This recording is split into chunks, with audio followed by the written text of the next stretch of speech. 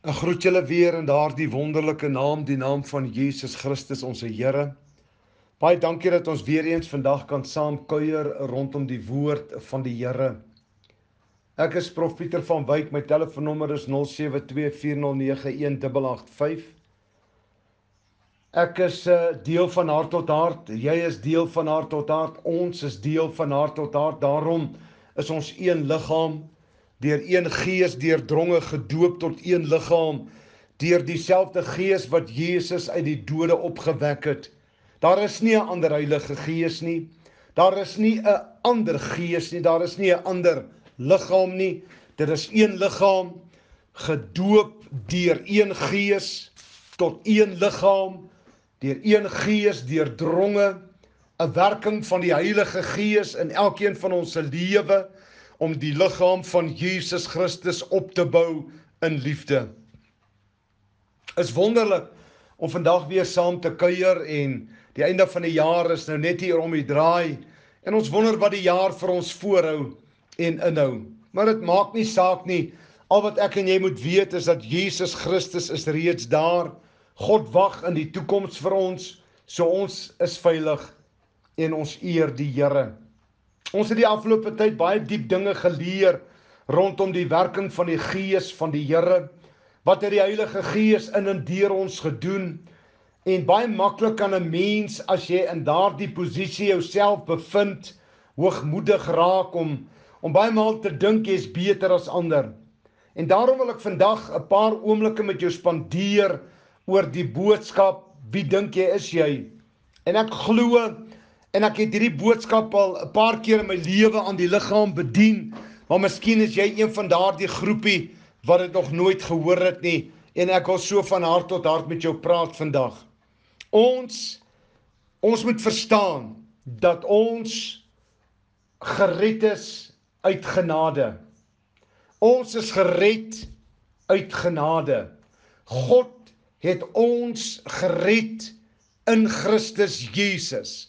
In Jesus Christus het ek en jy alles wat ons nodig het. Alles wat tot ons kom is omrede van en terwille van Jesus Christus. My redding is omrede van hom en terwille van hom. My genesing is terwille en omrede van hom. Die krag van God in my lewe om my staande te hou is omrede en terwille van en omdat Jesus uit die dood uit opgewek is. So ons kan sien, ek en jy kan sien, alles wat ons het is uit genade. Daar is geen plek in ons lewe tot enige roem om te sê behalwe ons roem in Christus Jesus en dit wat op die kruishout van Golgotha vir ons gedoen het nie. Ons verstaan dit. Maar baie keer dan kom ook die vyand tot ons en vertel vir ons is hoogmoedig, terwyl ons nie is nie. Of ons dink, ons is iets, terwyl ons niks is nie. En ek wil ook waak daarteen. Ek wil ook kyk dat ons nie daar gevang word deur die vyand nie. Hoogmoed is gevaarlik, want hoogmoed kom voor die val. En daarom moet ek en jy verstaan, die vyand wat ons teen beklei, die vyand wat ons het, is 'n baie uitgeslaapte vyand.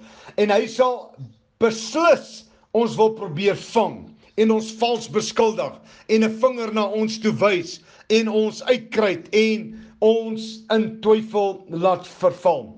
Maar ons gaan dit nie toelaat nie, want ons weet wie ons is. Ons is uit God gebore. Ons is saam met Jesus lewend gemaak. Ons is gesetel in hemelse plekke, saam met hom opgewek.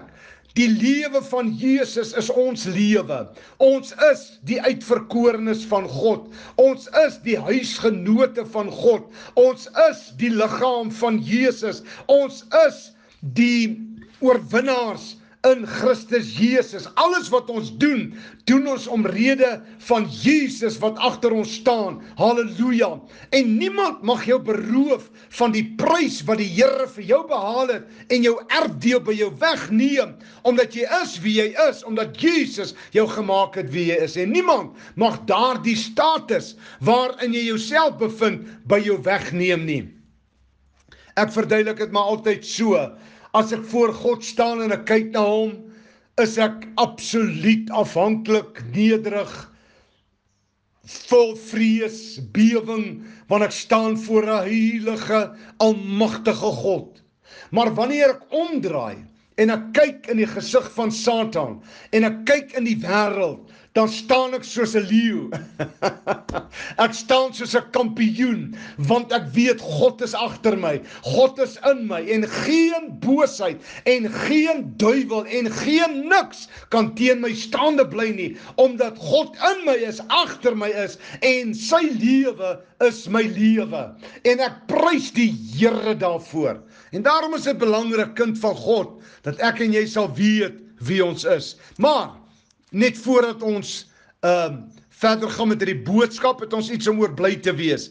Onthou julle, ons het gisterand gebid vir Maritza, wat 2 weke oor haar tyd was, en ons het gevra by die Here dat die babietjie gebore moet word. Wel, ons het goeie nuus, die babietjie is gebore vandag. So ons eer die Here vir antwoord op gebed. Wilma Sowitski het my ook gekontak, en sy het my herinner dat sy sê ek het vir haar gebid die 23 Augustus 2020 vir haar 'n siekte wat sy gehad het, en die Here het haar aangeraak. Sy het nooit weer pille of medisyne gedrink vir daardie siekte wat sy gehad het nie. En saam met Hart tot hart wil ons die Here eer, Wilma, vir daardie werk wat God in jou lewe gedoen het. En ek wil vir jou sê vanaand dat die Here doen nie halwe werk nie. As hy daardie artritis weggeneem het, kan hy enige ander kwaal wat oorgebly het ook wegneem in 'n oomblik se tyd, en ons gaan die Here ook daarvoor vertrou. So ons het baie om voor dankbaar te wees,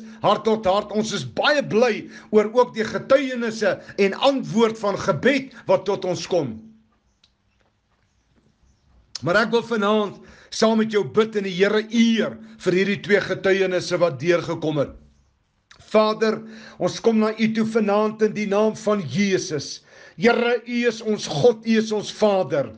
U is ons heiland, U is ons bergvesting, U is ons rots, U is ons toevlug. Na wie toe sal ons gaan, Here? U het die woorde van die ewige lewe. En Here, ons wil saam met hierdie 2 huise bly wees. Here, oor antwoord op gebed.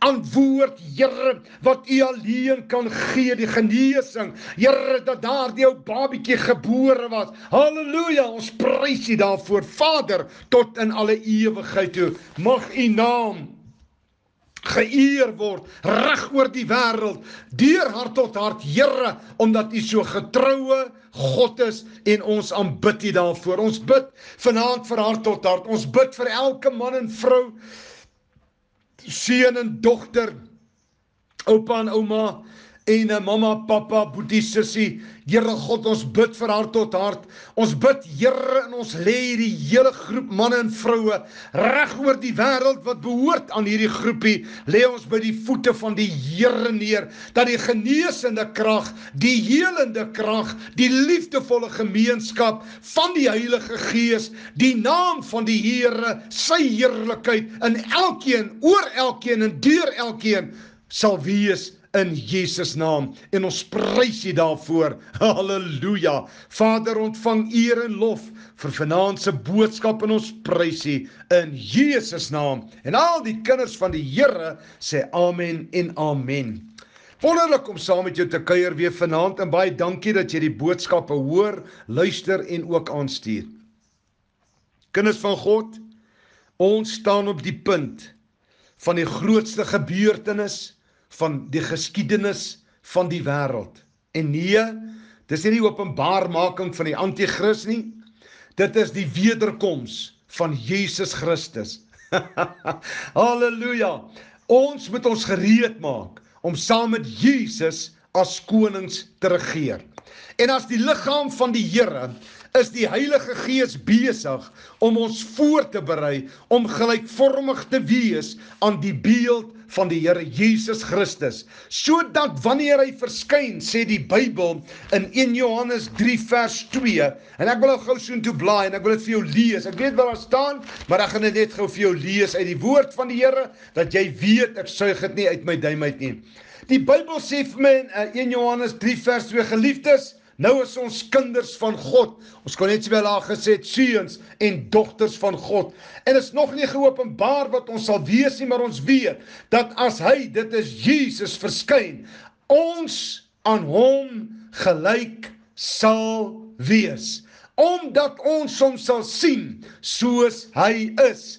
Ons sal gelyk wees aan Christus. Hoekom? Omdat die Heilige Gees in my en in jou besig is om ons te verander van een heerlikheid tot 'n grotere. En meer as dit ook, omdat God ons geskape het in absolute heiligheid. Ons is die maaksels. Ons is geskape in Christus Jesus tot goeie werke wat God voorberei het sodat ons daarin kan wandel. Halleluja. Ek voel so trots, is dit nie waar nie, om te weet dat God, of laat ek dit so stel, ek en jy is God se handewerk. O, prys die Here. Ek weet een ding, Satan haat ons, omdat ons die handewerk van God is. Jy sien, sy handewerk, dis nou Satan, sy handewerk was om te kom, om te slag, te steel, te verwoes, te doen, te moor, te verkrag en misdaad te pleeg. Dit is sy handewerk. En hy gebruik mense om hulle te verneder.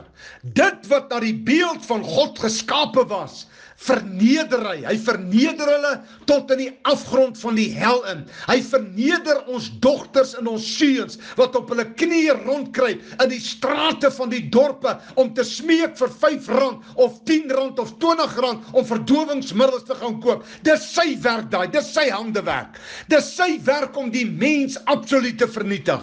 Maar ek dank God, halleluja, daar is een in die hemel, sy naam is Jesus, hy het die prys betaal, en God het hom gebruik, Jesus gebruik, om my weer te herskep, en ek weer die trotse handewerk van 'n lewende God kan wees, halleluja.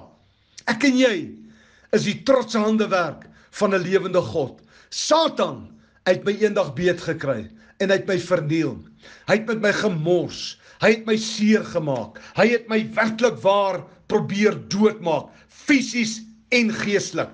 Maar weet jy, toe kom daar 'n dag waar ek by die kruis van Jesus kniel, en ek roep die naam van die Here aan, en ek smeek God om my genadig te wees, en God se twee hande, halleluja, het my begin herskeppe, het my begin verander, en die Bybel leer my nou dat ek is sy maaksel, ek is sy handewerk, ek is sy trots vanaand, so ook jy, ons is sy maaksels, ons is geskape in Christus Jesus. Kyk, alles het nuut geword. Die ou dinge het verby gegaan. En weet jy wat gebeur toe? Nadat hy ons opgewek het, saam laat sit het in die hemele, en ons in 'n posisie van gesag geplaas het. En daarom wil ek met jou praat oor, wie dink jy is jy? En dit lyk nie my ek vanaand gaan uitkom, ek sal maar môre aan daar moet uitkom, maar ek wil hê jy moet verstaan, dat ek en jy in 'n posisie sit, bokant alle owerheid, mag, krag, heerskappy, en elke naam wat genoem word, nie alleen in hierdie wêreld nie, maar ook in die toekomstige.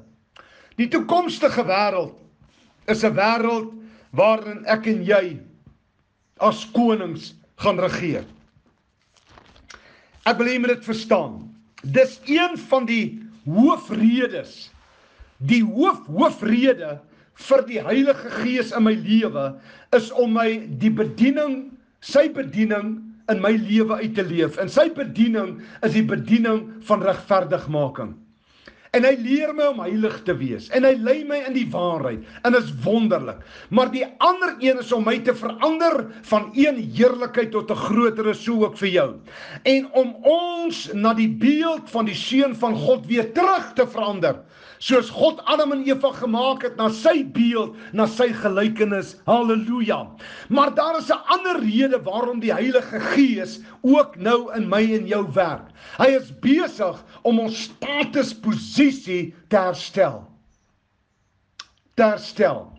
Die Bybel sê in Openbaring 1 vers 5. Ek lees vanaf vers 5, sodat jy kan verstaan wat ek probeer sê.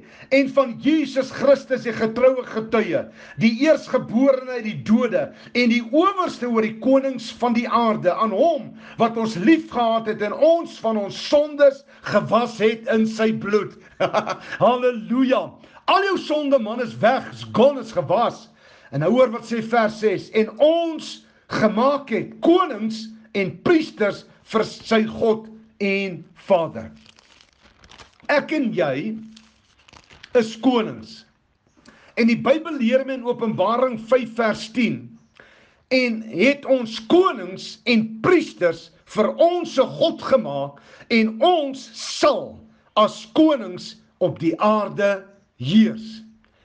Ek wil jy moet verstaan wie jy is. Wie jy is. Jy is nommer 1, 'n bloedgewaste seun en dogter van God. Nommer 2, het jy die lewe van die Here Jesus in jou, en jou lewe is nou sy lewe. Nommer 3, jy is saam met Christus opgewek om nooit, maar nooit weer as 'n godgeskape wese te sterwe nie. En ek wil vir jou sê dat jou liggaam, hierdie vleis waarin ons woon, is nie ons nie.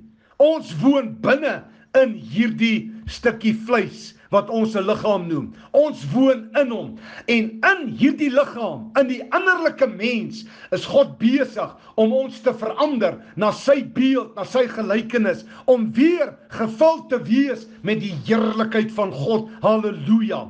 En dan kom die Here en al hierdie werk wat die Gees in ons doen. En daarom is dit belangrik vir my en vir jou om te sien wie ons is. Want jy is 'n koning. Ek gaan dit weer sê. Satan lieg vir jou as hy vir jou sê, jy is maar net 'n arme mens.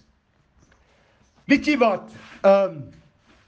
Ons maak baie foute, en nie een van ons is volmaak nie, ek ingesluit. En dan kom die duiwel na ons toe en hy sê, ag, moenie worry nie, jy is maar net 'n mens. Nee, jy is nie maar net 'n mens nie. Jy's 'n bloedgewaste, huisgenoot, gebou van God, tempel van die Heilige Gees, tempel van die Almagtige God, tempel en woning van die Vader en die Seun, en jy's 'n koning en 'n priester. As 'n koning heers jy, as 'n priester bring jy offers aan 'n lewende God. En ek wil vanaand kom en vir jou sê, kind van die Here, dis tyd dat ek en jy, nou dat die einde van die jaar gekom het, nou dat daar 'n nuwe jaar voor ons lê, wil ek vir jou een ding sê vandag, moenie laat die virus en die politiek ons lewe vir ons dikteer nie. Moenie laat die dinge wat oor die wêreld kom ons wegtrek van die waarhede van die evangelie van Jesus Christus nie. Moenie toelaat laat al hierdie ander valse dinge wat in die wêreld aangaan ons aandag wegtrek van wie ons is en waarom God ons op hierdie aarde geplaas het nie. Ons is hier om voorberei te word deur die Gees van die Here in 'n werking van God in my lewe. Ek is sy maaksel, ek is sy handewerk, 'n geskape, nuut gemaak, opgewek. Alles wat God ooit gesê het van my, gaan in vervulling tree, en ek gaan 'n koning en 'n priester wees vir my God. En ek en jy gaan op die aarde as konings heers. Satan kom en hy sê vir jou, jy is 'n swakkeling. Jy gaan dit nie maak nie. Jy moet nie bekommerd wees nie. Man, dit is alright om sonde te doen en in sonde te leef, want jy's net 'n mens. Jy is nie net 'n mens nie. Jy's die trots van 'n lewende God. Jy is geskape na sy beeld. Hy deur die kruisdood van Jesus het hy jou kom herskep. Jy is splinternuut. Kind van God, jy is splinternuut. En moenie dat mense jou beskuldig daarvan, of Satan jou beskuldig daarvan, dat jy dink jy's beter as ander nie. Ons is nie beter as ander nie. Ons leef net 'n beter lewe as ander. Ons leef die lewe van Jesus. Ons leef in Christus Jesus. Ons leef as oorwinnaars. Ons is vrygekoop deur die bloed van die lam. En ek sal nie toelaat dat enige duiwel of enige mense vinger na my toe wys of na jou toe wys en jou beskuldig daarvan dat jy dink jy's beter as ander nie. Wel, ek wil vir jou dit so sê, kind van God, luister mooi. Jy is geskape na God. Is nie ek wat so sê nie. Is nie ek wat so sê nie. Dis die woord van die Here wat dit vir my leer. En ek gaan dit vir jou lees. En ek wil hê jy moet dit onthou, want jy is spesiaal, man. God weet jy is spesiaal. Jesus het in jou plek kom sterf, sodat God jou en my weer kan aanneem tot kinders. En ons maaksels van sy handewerk. Halleluja. Halleluja. Ek bly gou na Efesiërs 3 toe, man. Dit is vir my so baie 4. Dit is vir my so belangrik om dit vir jou te sê. Kom ek lees dit vir jou uit die Bybel uit. Efesiërs 4. Hy sê vers 4 vers 24. En julle met die nuwe mens moet beklee wat na God geskape is. Wat na God geskape is. Wat sê dit vir my, kind van die Here? Dit sê dat ek my moet self beklee met die nuwe natuur, met die nuwe herbore natuur wat in die beeld en na die beeld van God geskaap is. Die Engelse Bybel sê godlike in true righteousness and holiness. Dis wie ons is. Dis wie ons is. As iemand vir jou vra, wie dink jy is jy? En dit is wat jy hom antwoord. Maar, daar's 'n groot maar. Ons moet net nooit vergeet dat dit wat ons ontvang het van God die Vader, deur Christus Jesus, is alles uit genade. Dit wat ons het, is genade. Dit wat ons ontvang het, kom van Christus af. Die werke van die Heilige Gees in ons, die boodskappe, die woorde, die bemoediging, die gawes, die vrug, alles wat ek het, is te danke aan Jesus. Daarom sê die apostel, dat as ons roem, moet ons nie in ons werke roem nie, maar ons moet roem in die kruisverdienste van Jesus Christus. Dis ons roem. Christus is ons roem. Christus is die een waarin ek roem, want soos hy skrywe, ek leef nie meer nie, maar Christus leef in ons. Dis ons lewe. Ag, daar's so baie dinge wat ek nog vir jou wou sê, maar ek sal maar hier moet stop. En as die Here my lewe spaar, sal ek môre aand met jou verder gaan, want ek wil met jou praat oor die boodskap, wie dink jy is jy, en wie dink ek is ek? Wat is daarin, dat God vir ek en jou wil sê? En ons moet regmaak vir 2021. En al manier om reg te maak vir 2021, is om te weet wie ons is. Ons moet 2021 tegemoet gaan, met die wete wie ons is. Ons moet. Ek kan nie 'n ander pad sien nie, ek kan nie sien hoe ons dit gaan maak, as ons nie besef wie ons is nie, in Christus Jesus nie. En kom ons maak gereed om God te ontmoet. Kom ons maak onsself gereed om as konings op hierdie aarde te heers. Laat toe dat die Heilige Gees jou opbou en volg sy leiding is van kardinale belang. Volg die leiding van die Heilige Gees in alle waarheid, want in die waarheid is daar vryheid. In die waarheid is daar oorwinning. Mag die Here ons help om 2021 tegemoet te gaan met die wete wie ons is, sonder dat daar 'n greintjie hoogmoed in ons eie persoonlike lewe is. Dat alles wat in en deur ons gebeur, al die eer, soos die Heilige Gees dit wil, aan Christus Jesus gegee sal word. Amen. Vader, baie dankie dat ons vanaand so van hart tot hart kon gesels. Baie dankie vir u woord, baie dankie vir u lewe, baie dankie vir alles wat u vir ons doen. U is waarlik 'n wonderlike God. Ag Here, die mense wat Jesus nie ken nie, mis die ewigheid. Ag Here, help ons om aan 'n verloorgaande wêreld Jesus Christus te vertoon. Here, help ons om aan 'n verloorgaande wêreld te wys wie Jesus Christus is en wat hy vir ons gedoen het. En al die eer kom hom toe en al die dank en lof behoort aan u, o God, ons hemelse Vader. Bind ons met 'n band van liefde, Here, en word verheerlik in alles en deur alles wat ons doen, sê of hoe ons optree. Ons prys U daarvoor in Jesus naam. Amen en amen. Julle moet 'n wonderlike aand hê en as die Here wil, dan kuier ons môre aand en dan onthou, wat sê ek altyd? Ja, sê ja. Wees lief vir mekaar, gee om vir mekaar en bid vir mekaar. Tot môre, Jesus liefde. Totsiens.